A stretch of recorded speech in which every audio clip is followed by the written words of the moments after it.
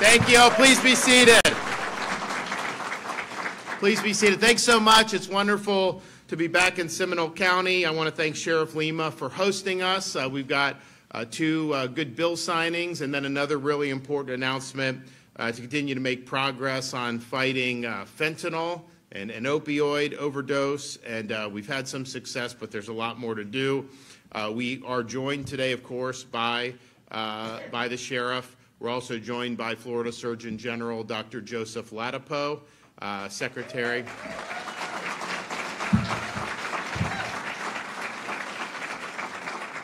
DCF Secretary Siobhan Harris. We have Senators Broder and Collins, Representatives Placencia and Plakin. We have Travis McAllister, Director of Recovery Support, SMA Healthcare, and then Jackie Siegel, co-founder, Victoria's Voice Foundation. So you'll be hearing from some of them as we go. And Doug Bankson, where's he at? I didn't see. Oh, good. Thank you for coming. Great. So that's good. Well, we know that you have massive amounts of fentanyl pouring into this country at the U.S.-Mexico border. And that is something that has had huge impacts on communities all across the United States of America. It's not just a southern border problem. This fentanyl ends up in communities from coast to coast. And as we know, this stuff, when it gets into these different pills or whatnot, is incredibly, incredibly deadly. And so we have been setting records as a country for the amount of opioid overdose deaths, driven a lot of it by the fentanyl coming across the southern border. So you have over 100,000 Americans every year are now dying because of these drug overdoses fueled by the fentanyl crisis. And we have done what we can as the state of Florida to actually help with the border. We've sent National Guard, we've sent law enforcement, we've done a lot of different things. We're happy to do that because I think it's an American problem, not just a Texas problem. And the federal government has really just not done the job that it needs to do and has really helped facilitate the mess that we're in. And we're proud to do that. But we also understand that we can't do that ourselves. It's not even our border. Federal government ultimately needs to be able to solve the problem. They're not solving it. So you are going to see effects of this in our communities here in Florida. And the one thing about the fentanyl is, you know, some of these drugs, like not that they're not good to do, but if you do some type of drug and it is laced with fentanyl, the chance of you dying goes up tremendously. And there's a lot of these opioid deaths that is really poisoning people with fentanyl, because maybe someone buys a pill thinking it's something else, it's laced with fentanyl, and then all of a sudden that one pill could be enough to kill somebody. And that happens, unfortunately, a lot. And I've been able to meet a lot of the angel moms. I've met moms and dads who've lost their kids because of this, and way more often than not, it's something where, you know, they weren't drug addicts. They just did something that they didn't know necessarily what was in, and the consequences can be fatal very quickly. So this is a huge scourge. This is a huge epidemic, and we've done a lot since I've been governor to push back on it. First of all, my first year as governor, we created a statewide task force on opioid abuse, and that is being spearheaded by the Attorney General. But they have, over the years, provided us with policy recommendations that we've been able to implement. For example, these mobile response teams that we have to respond to opioid overdoses came out of that task force, and we've been implementing that. We're actually going to be doing more in the ensuing months and years. We also established the Coordinated Opioid Recovery Network, the CORE network. So this is the first time we've had a statewide comprehensive solution. This is in 2022. We started with, I think, 12 counties, focusing on a lot of the counties that had really significant impacts from this. And what we were trying to do is, because you had a revolving door, someone would go, they'd have an overdose, they'd go to the hospital, they get revived, and then they just get discharged, and it was going to happen again. And it's just a vicious cycle. So the CORE network really aims to stop that revolving door of addiction and overdose by providing individuals with the tools and resources to choose an alternative path forward to sustainable recovery. I'm going to have part of the announcement is going to be talking about how we're expanding this, and I'll talk a little bit more about the success that we've had with it, which is really important when we get to there. We've also, since I've been governor, increased penalties against drug dealers and those seeking to distribute dangerous substances like fentanyl as well as methamphetamine. And so these have really strong sentencing guidelines, mandatory sentences that are stiff. And we think that that's appropriate because when you're putting fentanyl in our communities, you are killing people, and you need to be treated like the murderer that you are. So we're doing that in the state of Florida, and especially when you market this to kids by putting it in candy and things like that, we have even better penalties to be able to throw at you. So it's been an effort really across the board to push back on that. Now, we're here today because we want to be able to do even more. So the first bill we're going to sign is Senate Bill 718, which says, and you have these situations. So with fentanyl, I think a lot of people know this, but I think some people are still surprised. You don't even really have to ingest it to potentially knowingly take something. I mean, if you get in contact with residue, if there's other stuff, I mean, it is very, very dangerous. We actually had a case in Florida. Unfortunately, a family was renting an Airbnb unit, and you had a young baby that was crawling on the carpet, and there had been residue left over from, I guess, whoever was using it before. It was fentanyl residue, and it killed the baby just from being in contact on a carpet. So this is nasty stuff, and you have situations where when law enforcement personnel are responding to these situations that fentanyl may be involved in, they really are putting themselves at risk, because it's not like they have to start popping pills to be affected by this. So this bill 718 provides that any adult who, through unlawful possession of dangerous fentanyl or analogs, exposes any first responder to that fentanyl that results in overdose or serious bodily injury, that we're going to prosecute you as a second-degree felon for doing that. And so if an officer says, do you have drugs in your possession, and you lie, and then the officer ends up getting exposed and harms, we're going to throw the book at you, and we're going to hold you accountable. We want to make sure that the people that wear the uniform are protected, and so this is an important step to be able to do that. I'm also signing Senate Bill 66, which designates June 6 as Revive Awareness Day. It is called Victoria's Law, and it encourages the Florida Department of Health to hold events to raise awareness of the dangers of opioid overdose and the safe use of opioid counteractants. And you'll hear from Jackie Siegel about that, which we think is very, very important. And that's the thing. I think it's just it's part of this is education, knowing that this is very, very perilous stuff to be involved with in any kind. And even if you're not knowingly seeking out a fentanyl product, you may be seeking out another product that has that in there unwittingly, and that can be devastating.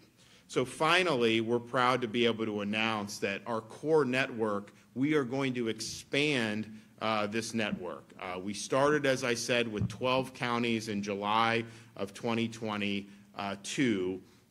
We focused on some of the counties that had some of the highest occurrences of fatal and non-fatal overdoses in Florida, and also, unfortunately, neonatal abstinence syndrome. Now, nationwide statistics have shown that less than 20% of adults with an opioid addiction have received medication to treat the addiction in the past year. The core clinics in Florida have exceeded that, with close to 50% of patients receiving medication-assisted treatment. And so thanks to this network, Florida's treatment providers, hospitals, and emergency responders are now collaborating more than they have ever before. This network provider, the people that are in this network as providers, they've responded to nearly 18,000 emergency calls, which resulted in a life saved since the inception of the program.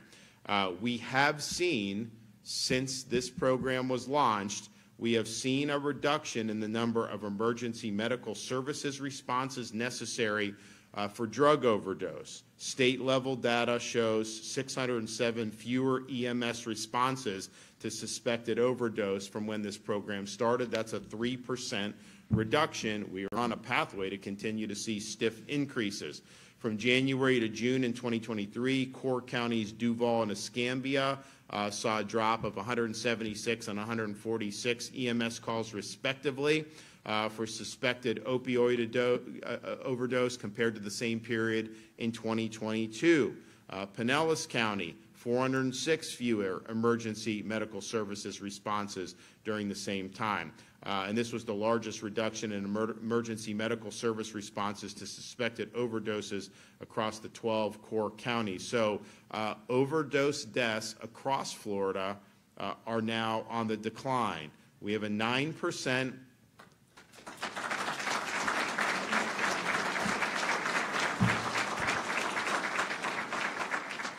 We have a 9% decrease from September of 22 to September of 23 compared to the previous year's statewide count. And after seeing the good things that this program has done, we worked and said, okay, you know, if it doesn't work, then fine, and we'll do something else. But if it's working, then we want to make sure that we make this available to other counties. And so today, I'm pleased to say that we are going to build off the success of those original 12 counties, and we are going to expand Florida's core network to 17 additional counties throughout the state of Florida. This includes counties like, all the counties are Bay County, Broward, Collier, Hernando, Hillsborough, Indian River, Lake, Lee, Leon, Miami-Dade, Monroe, Okaloosa, Orange, Polk, Sarasota, Seminole, and St. Lucie County. So that's a lot of people that are going to be impacted by this. We're proud of that. So we will now have a total of 29 core counties in the state of Florida, which will save lives and place Florida at the forefront of combating the opioid epidemic. And I mean, obviously we have 67 counties in the state, 29 now core counties, but if you look at where these counties are, someone can do the math on this, but I guarantee you that's the overwhelming majority of population in the state are now represented in a county that has this ability to have a really integrated and effective response to opioid addiction. So we're proud of everyone that's been involved in that. This has made an impact across the state of Florida. I know the legislation that I'm signing today is also going to have an impact in the state of Florida, and you know, it's a difficult problem. I wish there was just a switch we could turn on and never have to deal with this again. I wish there was one magic bill you can sign and never have to deal with it again. But the reality is you got to approach this from a variety of different ways. And so, yes, we've thrown the book at the fentanyl traffickers, which is very important. We've been strong advocates for stopping the stuff coming over the border, which, of course, you need to do. But you also have to deal with the treatment side of this and have those available interventions so that people can get back on their feet and live productive lives. You also have to have the demand side and fight on the education side. And the First Lady has done a lot of this by going into schools and providing education on really the perils about what's out there. You know, you go like the 1960s, like the stuff they were doing, not that that was right, but like the stuff that's out there now is so much more dangerous and so much more potent that you may be thinking you're taking something and it could be laced with fentanyl, and that could be all she wrote just right there. So the stakes are very high, and we want young people in particular to know that this is a really, really serious risk to be indulging in any of this stuff off the street. So we've done that. We've had success. There's a lot more to do. Today is going to help us get further down the path of where we need to go. So we've got a lot of great people who are going to come up and talk. So first, I'm going to kick it off with the Surgeon General of the state of Florida, Dr. Joe Ladapo.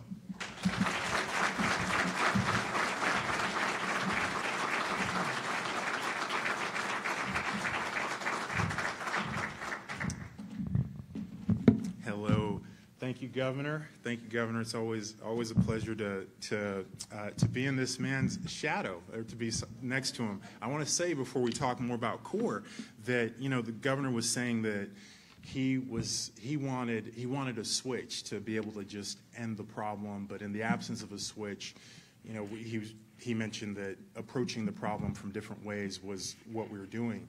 And it seems like a simple statement, but it actually highlights something that's very important and why so many people are drawn to him and admire him and appreciate him, which is that it's such a common sense and grounded idea that, you know, for a problem that's complex, you know, we'll try different strategies that make sense to address the problem.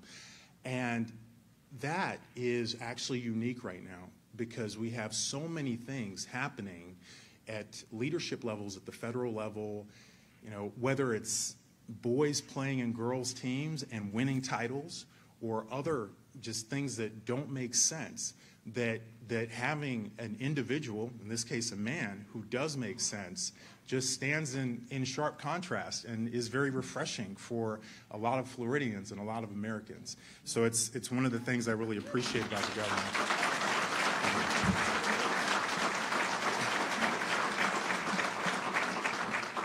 You know, who thought it would be controversial to allow girls to compete with other girls and not have to compete with boys? Whoever would have thought, you know, I don't think any of our parents would have ever thought that would have been controversial.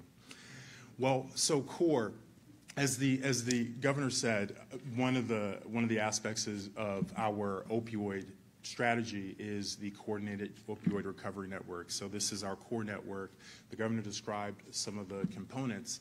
And when we first talked about the program, and it's really thanks to my deputy secretary, Dr. Ken Shepke, who's an emergency department doctor and worked in Palm Beach where this program was piloted.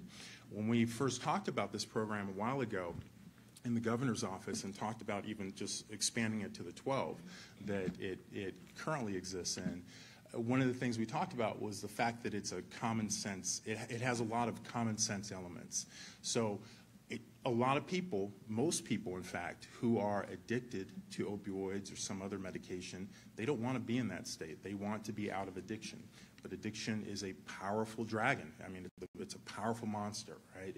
It sucks people's their spiritual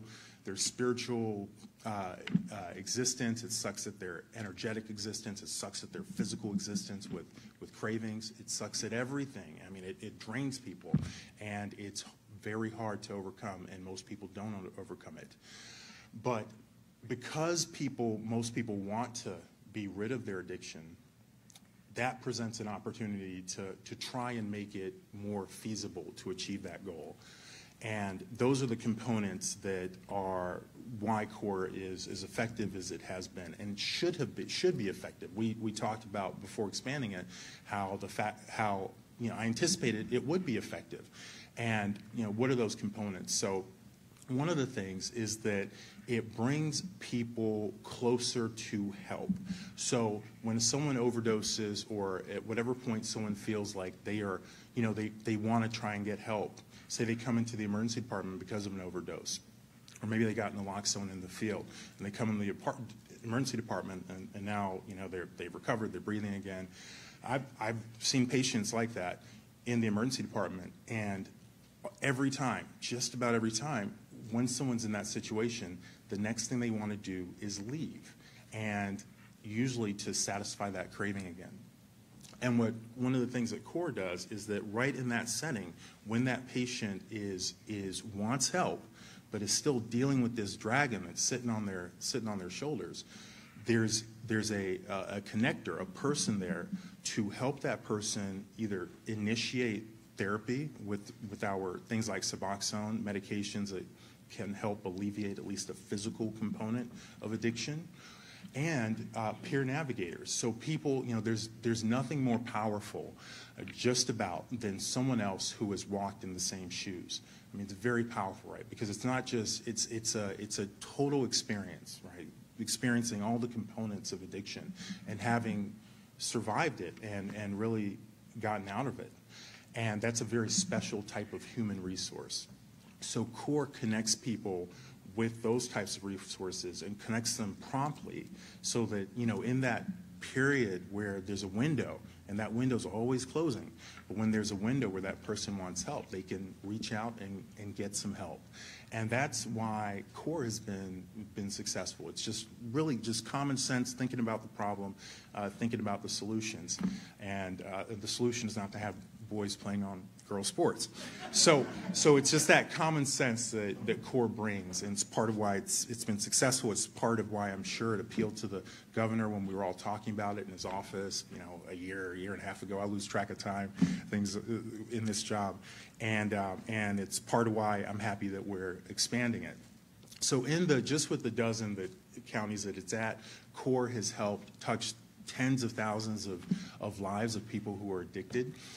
It's been very successful, and that's meant success not only for those people, but for their loved ones, right? Their husbands, wives, their partners, their kids. So it's just, I mean, it's like you can't do much better good, right, than saving someone's life and helping them be, you know, still be around and still be, you know, have a positive impact in the lives of those people that care about them. So it's really, you know, it's just a really terrific aspect of the program.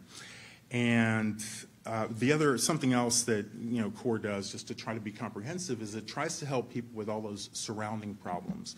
So oftentimes, for example, people will have problems with housing, people may have problems with just buying food, other components of life, financial stuff, and CORE has partners in the community to help, you know, sort of help, again, support people getting through that really challenging and acute period where they're trying to escape the trap that they're in with addiction. So eventually, you know, the switch that the governor mentioned, he doesn't know it. He may not know it, but it does exist, and it's stress and trauma, and that is the core of all addiction, is stress and trauma ultimately. And I hope that in my lifetime we'll actually be able to make more headway on that. That's actually something that's very important to me, even though we don't hear much about it in the Surgeon General position with the stuff that we do in the Department of Health. But that's the core of it, and that is the magic switch. And we are, I'm sure, in fact, that the future is headed that way. All right, thank you. I will now introduce, I think the governor will introduce Secretary Siobhan Harris. Yep.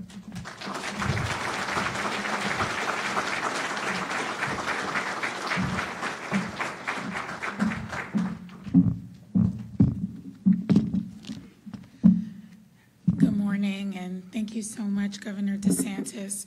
It's an honor to join you, Dr. Latipo, Sheriff Lima, Senator Broder, along with so many other key stakeholders on this monumental day. In my role, I am keenly aware of the damage opioid addiction causes families and the ripple effect it has throughout our communities. I'm incredibly proud that the state of Florida has been proactive in fighting this epidemic, and we're equally fortunate to have leaders like the governor, the lieutenant governor, the first lady, and the attorney general who've been unyielding advocates. Their support for innovation has been pivotal and resulted in some of the strongest laws and policies backed by strategic financial investments that have allowed us to amplify treatment services, medication-assisted treatment, mobile medication-assisted treatment, and so many others. The two bills that will be signed into law are shining examples of the continued commitment in combating harm caused by fentanyl and other illicit drugs, including protecting our first responders and raising awareness on the use of opioid antagonists. Under the leadership of the governor, we've distributed more than 400,000 life-saving naloxone kits across the state in 2023, a 112% increase compared to 2022. Equally exciting this morning, as you heard from the Surgeon General and the governor, is the announcement of the continued expansion of CORE. We're so elated to see the progress that we've seen in the 12 counties and look forward to seeing the progress as we continue to expand into additional counties, hopefully making it available eventually statewide. Our greatest hope is getting people to never use drugs in the first place. And through prevention initiatives like the First Lady's The Facts Your Future, we will make strides in accomplishing that goal, in particular with our youth. But for those who are struggling through the recovery process now, evidence-based programs like CORE help to ensure that they can get the right care at the right time, particularly during the initial and very fragile days of recovery, where a coordinated and robust system amplifies our opportunity for success. The Florida Department of Health has been an exceptional partner in the development and implementation of CORE, and we look forward to the continued collaboration with them, Florida's Emergency Department, emergency medical services, treatment clinics, and community stakeholders. With such strong and dedicated leaders in our state, it's no wonder Florida continues to lead. And on behalf of the department and everyone we serve, thank you.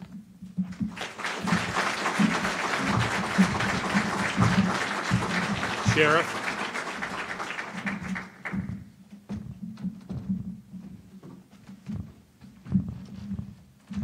Well, welcome back to Seminole County, Governor, and it's great to see so many friends out in the room. We have all of our county commissioners here, our county manager, a lot of the Seminole County elected officials, Andre Bailey from Project Opioid, and of course David and Jackie Siegel with Victoria's Voice. You know, I learned early on in the DeSantis administration a new definition. It was called DeSantis time. And in the early stages of this, the governor and the first lady and the attorney general actually allowed me to participate on a lot of these efforts, whether it's the statewide opioid task force or various things. And I saw the passion and the drive that he had to make sure that this was addressed in a comprehensive way. This is why people are leaving their states, moving to the state of Florida to follow leadership like Governor Ron DeSantis. I'm telling you, absolutely.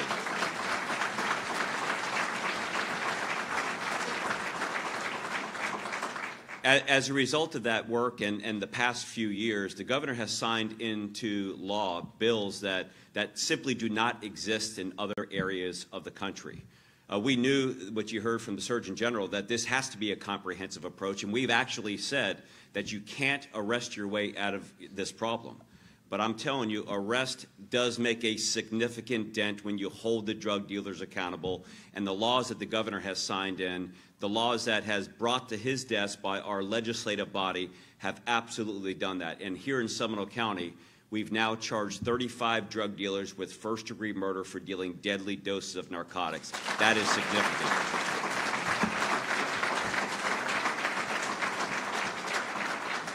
During last legislative session, the governor also signed a bill that does not exist anywhere else, that we talk about the importance of reviving, and that's the greatest responsibility of a society, is to deploy naloxone and an opioid antagonist and bring people back. But until the governor signed a law on the books, people quite literally could get away with murder. So now in the state of Florida, there's a law that says, if you're revived with Narcan and we can prove that you're the drug dealer that sold the drugs, you can now be charged with second-degree felony culpable negligence for dealing that dose, because we know that every other person that is receiving those drugs from that drug dealer is likely to experience similar fate. Again, we have so much to be grateful for what's going on here in the state of Florida. These new bills that are coming out today.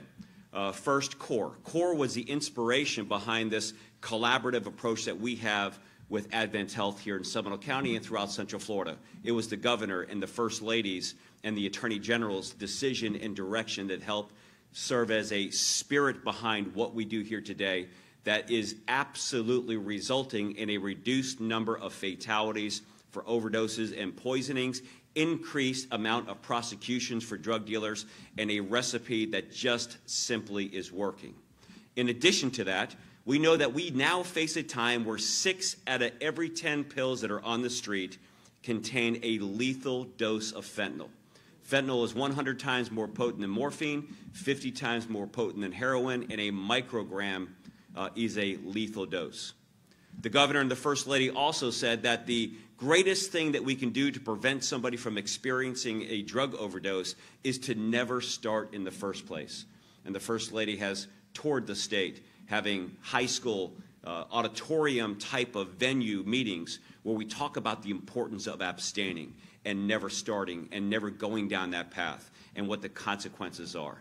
This is what's making a difference in our community and is the spirit of the momentum and the growth that is occurring across the country. Second, expanding that core, expanding that concept for people in communities that may not have the financial range. So this growing of this effort and providing this holistic strategy is moving our community, moving our society, and protecting those most vulnerable within our communities. And last and certainly not least, additional laws that hold drug dealers accountable when they intentionally expose a public safety professional to these deadly substances is just, once again, I think the Surgeon General said it, it just makes sense. It seems incredibly obvious, but again, Governor DeSantis, it is an honor to be here in the state of Florida, to partner with you and your effort and the difference that you made. People have counted on you and your leadership, and you have not let them down. God bless you.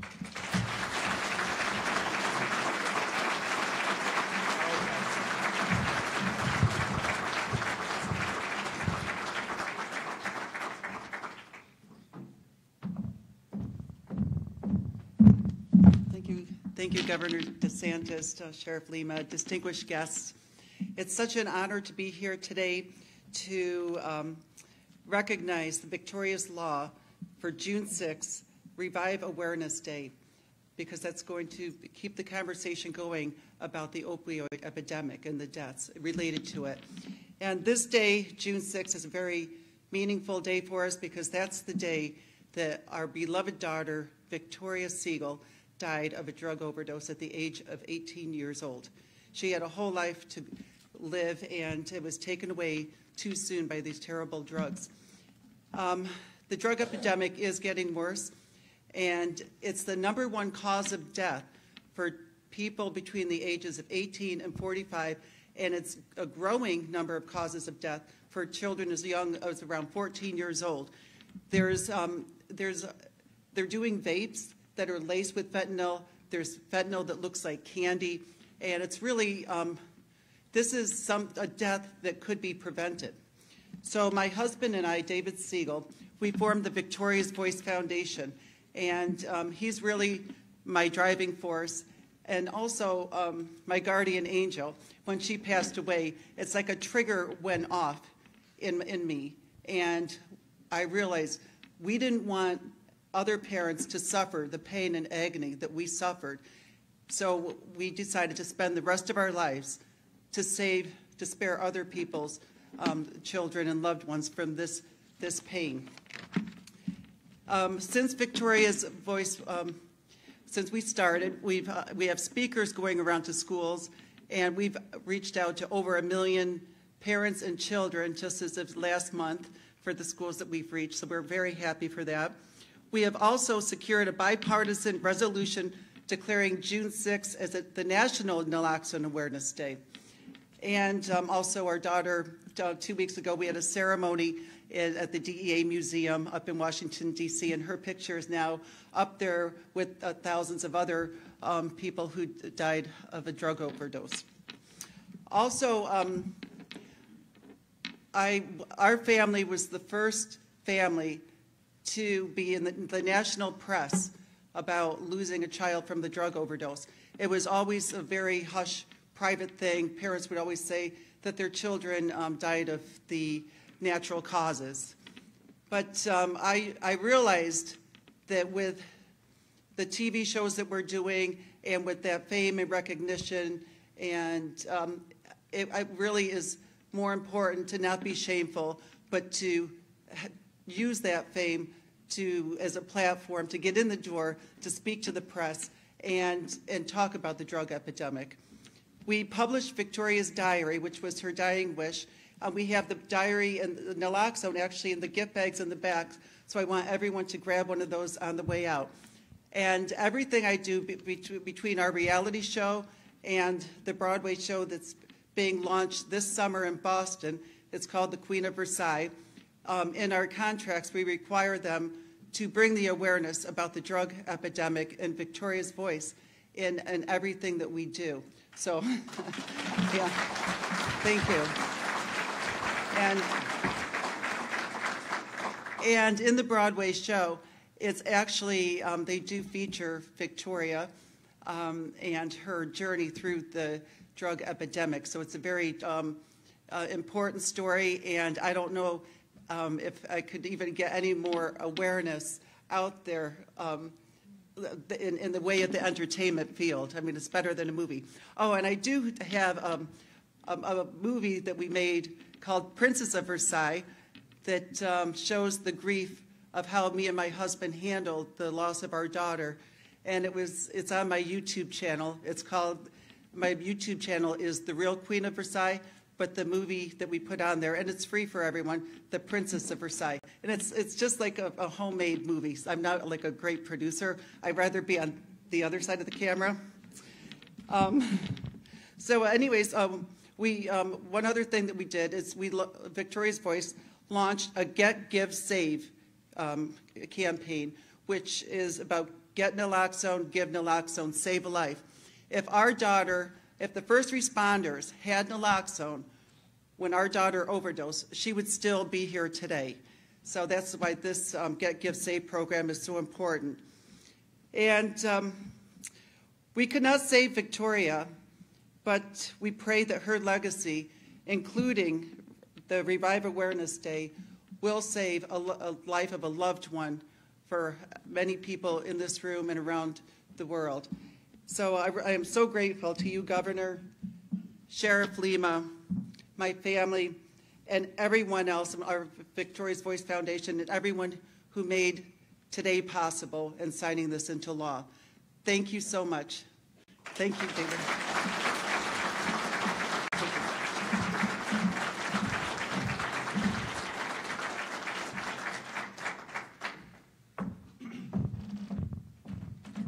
Thank you, Governor. My name's Senator Jason Broder, and I am going to back cleanup, so we'll get to it soon. And I want to tie together a couple themes for you that you heard today and make you very proud of being in this community and in this state. Because I think the way this came about, the commitment that we've shown, not only legislatively, but this administration, Governor and the First Lady have been from day one committed to it, making sure that our communities are safe. You heard that there are a number of different ways that we can combat this. It's a multifunctional or multifactorial problem. And over the years, yes, we've gotten hard on criminals, and we've made sure the penalties are stiffer, but this today is a way to say there are other alternatives out there so that we don't even have to go down that path. I want to thank my colleagues from the legislature. Senator Collins is here. Thank you for making the trip over from Tampa. Representative Plasencia and Representative Bankson, and of course the sponsor in the House for this, Representative Plakin. Thank you so much for being here and doing this.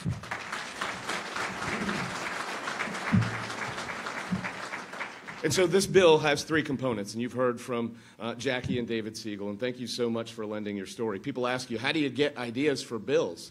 And the truth is, you have committed community members who come to you and say, hey, this is a problem. And fortunately, with the relationships we have here in the county and in the state, having the sheriff on the opioid task force for the state, one of the first phone calls you make. And he says, yes, it is a problem. And then you talk to our agencies and you get Secretary Harris and Dr. Latipo, and they said, let me tell you some more stories. And you heard the story about the baby and the Airbnb, and you go, I can't believe that's true. Well, listen to the agency heads. Listen to your community members who say, you know, you get some kid who spends $25 on a Xanax because he thinks he's going to have a fun weekend, and there's a microgram of fentanyl in it, and that's it. And it's tragic and awful, and it can be avoided for a couple of things. A little over a year ago, the FDA now allowed for naloxone, which is Narcan, to be over the counter. Everybody can have access to it, so that in the event that there is some kind of avoidable harm that happens, people have access to a life-saving drug.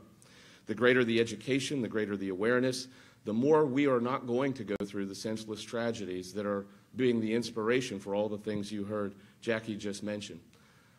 We are honored and thrilled that you would be here and lend your name to this for the Siegels. Thank you very much. I think June 6th and Victoria's Day is going to be a time that we remember you can make a difference by getting involved and making sure everyone knows just how dangerous that is. We're very, very fortunate that we have the sheriff here in our community leading the way, and we're exceptionally proud and lucky to have Governor DeSantis be able to have this commitment, both he and the First Lady, making sure that all the way along the spectrum we're providing the tools necessary to the community to make sure this happens. Thank you to my colleagues, thank you to the sheriff, thank you to the agency heads and the governor, and thank you to the Siegels for being here today to make this a reality.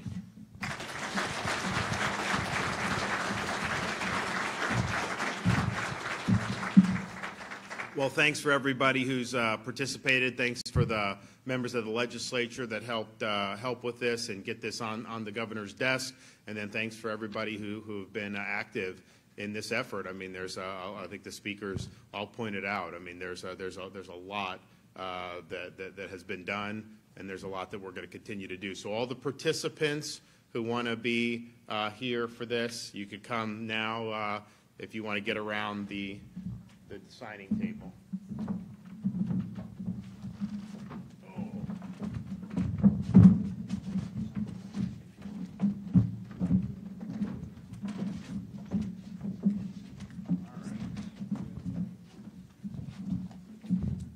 Today the 8th?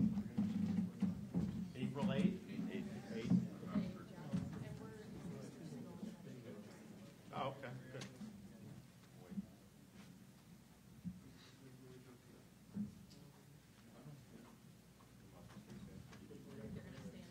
You can stand right in front here if you want. Yeah. Either side's fine.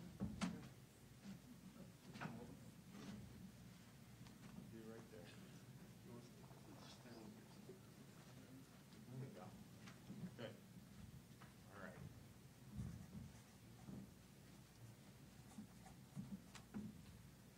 So this is the first responder protecting them against fentanyl exposures. That one's there. And then this is the Revival Awareness Day.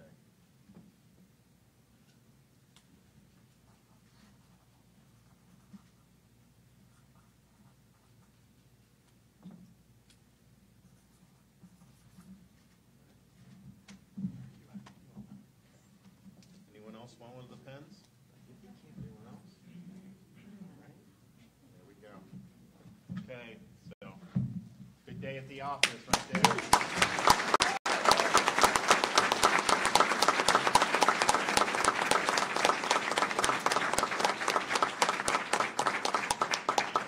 right, good work.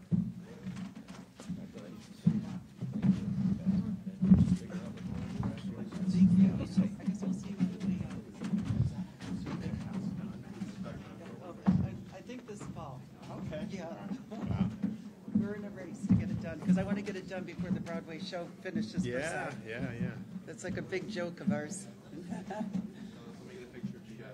Right here. Thank you. Of Thank course, you. of course. Okay, I'll see you back there in a sec. Can I take a picture of the law? What do you want? A picture of the law.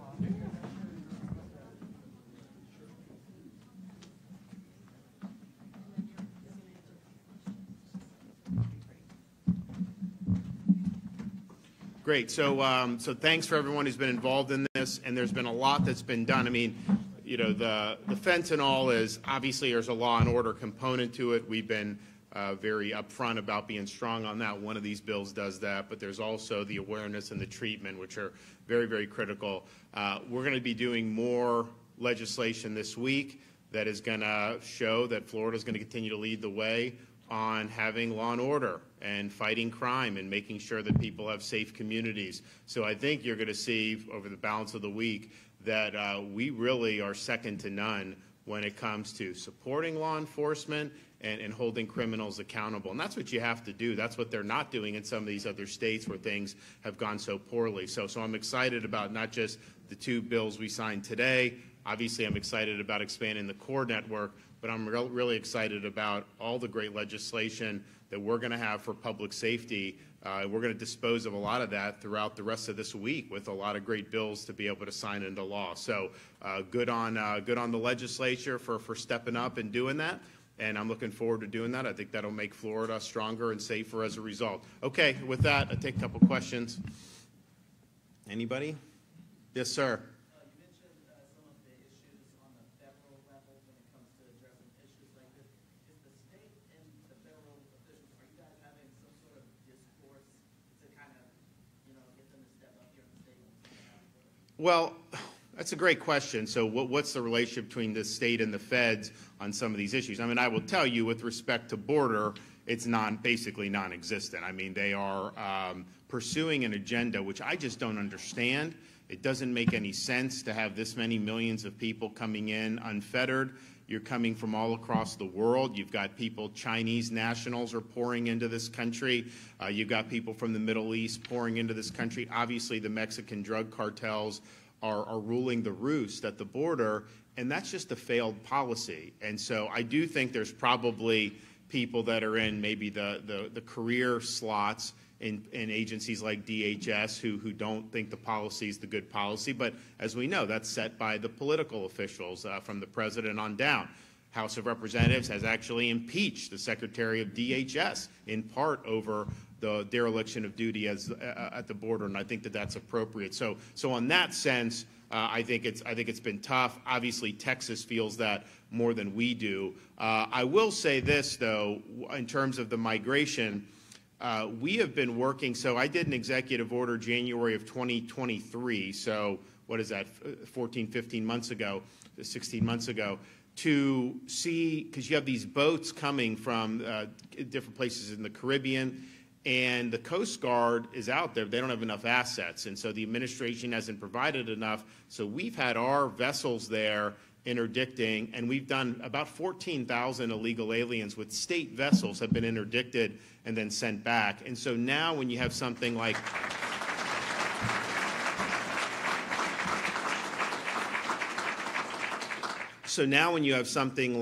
what's happened in Haiti, and there's always been issues there, but it's gotten worse, we surged even more vessels.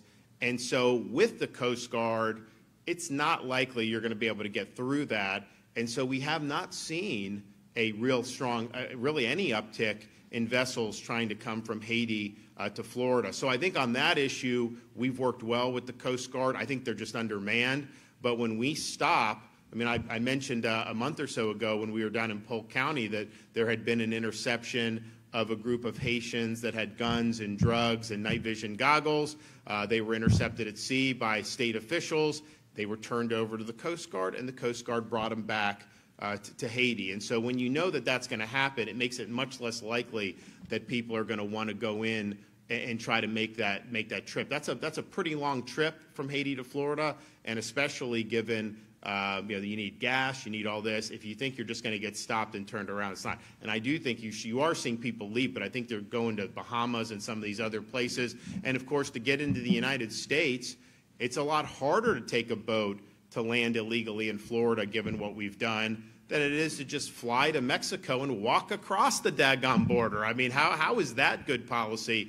So that's where we are. So I think from the supply side, they just are failing the American people at it. I would want that border really strong. And what some of the apologists will say, well, most of the fentanyl's coming in at the normal ports of entry.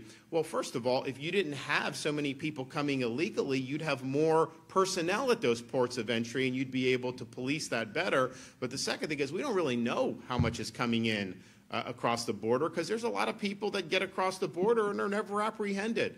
And so clearly, cartels are going to use whatever avenues they can to be able to do this, but it's having a huge impact on our society. And you can go any part of this country. Obviously, in Florida, we know other states along the Sun Belt, but you go to like Minnesota, you go to Maine, they have these fentanyl overdoses because it really gets everywhere, and it's a tragic thing. And when you're in a position, if you're working hard to address problems, not all these are easy problems, but to not even try to stop the border and indeed to facilitate more illegal entry over the border, that is a failure of leadership. Yes, sir. Excuse me, Dr. Latipo actually brought this up a little bit earlier. If I remember correctly, I think it was a few years ago, but you're a father of two little girls. And what is your take on transgender females playing sports with other girls?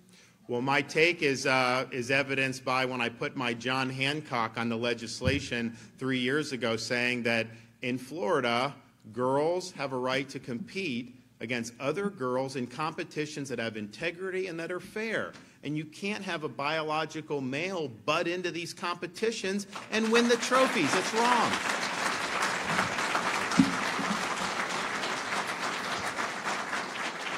And so I think that that's important. I think what we did is right. And, sometimes people will act like, that not allowing a biological male is somehow an imposition on that athlete. And they don't care about the imposition you're imposing on all these female athletes. I mean, you think about the training and everything that goes into that. And we did, when you had I think it was the 500-yard freestyle, where you had the swimmer from Pennsylvania who had been a men's swimmer, I think, for 3 years, then flipped to the women's team, and then won, quote unquote, that. The second place finisher was actually a swimmer from Sarasota. I think she was at University of Virginia or one of the schools up there. And that's someone that's probably trained for years and years at this, because you don't just get to be competing in NCAA just rolling out of bed. I mean, this is something you're doing when you're young and you're through middle school, high school most likely. And so you're doing that, and then you end up getting a second place finish, knowing that if they had just done it by the rules and had women competing against each other, you would have been the national champion. To me, that bothers me. I mean, I want people to know that the hard work will pay off and that you have a right to do that, apply that in competition that is fair, that has integrity to it. That's really what it's all about. And the message that it sends is say, you know what, you do everything right, you work your tail off, you get into position, and then all of a sudden you can have just the championship taken away from you. And why is it being taken away from these women and these girls who are competing in these competitions? It's doing it because the powers that be in these institutions, like the NCAA, some of the high school, not in Florida, but some of these high school, they just don't have the courage to put their foot down and say no. They don't have the courage to do what's right because they're worried about being politically incorrect. Yes, they will get attacked by different groups, of course, probably a lot of media organizations. But that is not what leadership is all about. Leadership's about doing what's right. And I think what we did that very early on when this was starting, and we actually had a runner from Connecticut who was in the high school and lost. I think there were 2 biological males that won first and second place in those sprints. And it's just like, okay, that's just not right. So we're doing it right in Florida. Everyone has a right to compete, but you got to compete, based on the biology. That's the way to do it fairly, and that's the way where people can, particularly our young girls, can know, you work hard, you're going to have a chance to succeed, you're going to have a chance to compete with fairness.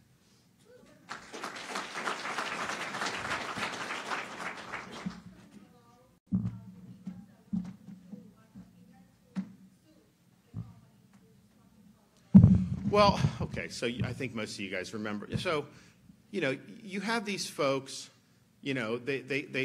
Florida has a program to relocate to sanctuary jurisdictions, including Martha's Vineyard, okay? I mean, look. So they do it, and the company that runs this that was running as a contractor, everyone who gets on the transportation signs a form saying that they know what they're doing, they're consenting. This is not something that's being done against anybody's will. And so these folks really had nothing, and they had an opportunity to go to a sanctuary jurisdiction which had advertised itself as being a place where everyone could come and that nobody is illegal. And yet when they got there, all hell broke loose on that island. They called out the National Guard. It was like a 5-alarm fire. And, they didn't put their money where their mouth is. So after that, and just because it got media attention, some of those folks sued me in the state of Florida and all this. And it was like, for what? So the judge dismissed all of that. The judge up there is saying that I guess the vendor is able to continue to be in this suit, but I don't see how you could possibly sustain a suit against the vendor. These folks signed forms saying that they were going to do, and they had opportunities if they didn't want to do, and the vendor treated them very well from what I've seen in the reports, providing food, lodging, all this other stuff. So it's a frivolous case. Obviously, it was so frivolous against us at the state that there was no choice for the judge but to dismiss, and we knew that was the right legal outcome. But I think the same should happen with the company. But here's the thing. Just having the borders open doesn't work. And I understand that there may be these elite liberal enclaves who want to advocate those policies, but they only do it as long as they don't have to face the consequences of those policies, and that's the problem. So I think that more and more people in New York City now, in Chicago, residents, who may politically be different than, say, maybe the typical Florida voter, I think everyone is seeing, okay, just having an open border doesn't work. First of all, you don't know who the folks are. You are having people come in who are not doing, I mean, the number of military-age males that you see coming across that border, do we want to import 20,000 military-age males from China? Is that in the U.S.'s interest? I don't think so. Do we want to import 10,000 military-age males from Libya? I don't think so. I don't think that's in our interest.